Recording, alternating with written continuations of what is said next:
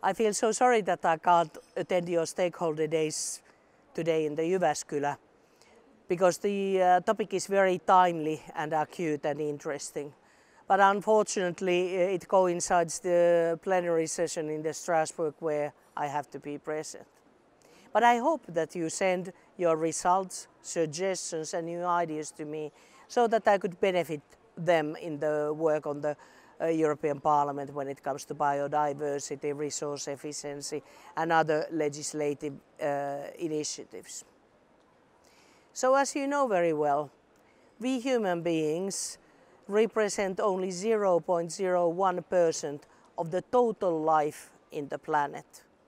But yet we have managed to destroy 83% of the mammals and roughly 40% of the flora on the planet. And actually, as you know, this development so far is exponential because there's more people, more available income, more goods and the shorter time spans of the goods. And a lot of the effects of construction is destroying the rest of the biodiversity in accelerating rate, even though we have tried and committed to other kind of the actions. So we need to think very seriously what needs to happen in our regulatory framework and in our thinking to preserve the rest of the biodiversity and hopefully to recuperate some part of it in the future. Firstly, we need to increase substantially the areas that are protected by Habitat Directive or Bird Directive or Natura area or other strict legislation leaving these areas untouchable, even though Natura of course is not that totally. Secondly, we need what Ilkka Hanski has created and calls mosaic protection. That means that 1/3 of the very near nature in my yard, in my housing surroundings, in my city, in my region, in my country, in EU and globally should be protected. And this sort of a continuing from the smallest protected areas to that are restored and left on the natural state to the biggest scale actually provides that network and possibility of ecosystem services to functions and the natural local biodiversity to flourish. Then we would need a new kind of a physical planning that would mean that, for example, when roads are taking more and more places and cutting half of the living environments and ecosystems, we would need to create corridors and upper levels of area covering the roads so that both the flora and fauna can find its ways. And we need to develop a large-scale concept of ecological corridors, meaning that the usual normal fluctuation of species is possible. But besides that, we need new kind of actions, and this is the ecological compensation.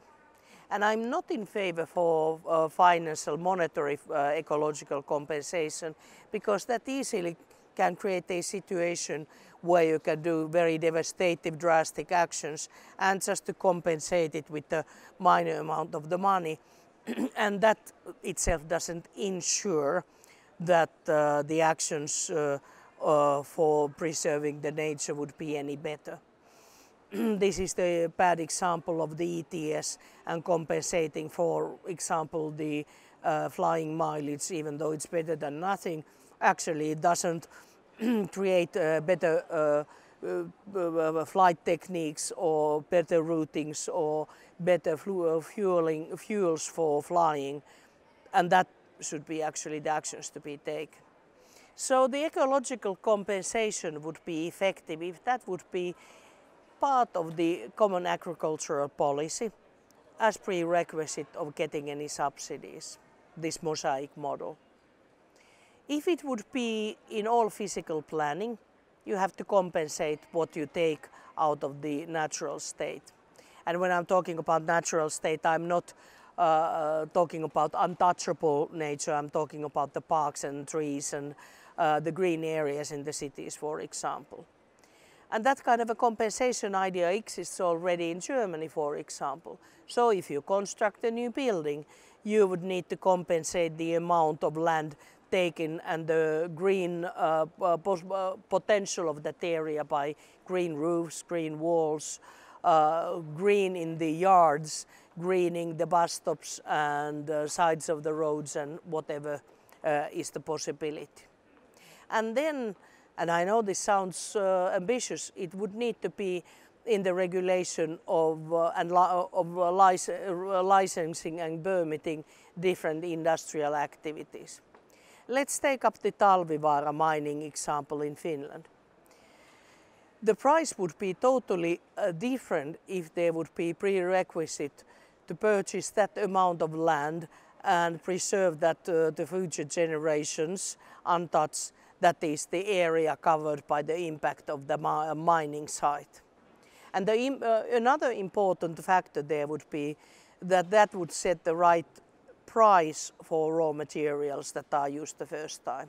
And nowadays, as you know, quite often the problem is that the second-hand raw materials are always more expensive, basically, than the first-hand raw materials. And that, of course, distorts the principle of a circular economy. And by that compensation model, actually, you would benefit the circular economy in one hand, and then on the other hand, you would preserve right amount of the land. And then in the longer run, we would need seriously to start discussing globally what is the amount of land and waters we would need to leave without human touch and without any construction in the future. And that then again would facilitate better planning of construction sites, production, reuse, and indeed our urban environments. With all these ideas, it's very hard to have political decisions if you do not have concrete proposals, concrete models, and some concrete examples like we have in Germany, how this would function in reality. So this is something I leave you with, and I'm expecting to have some wonderful ideas as a return. I hope you very fruitful and innovative days.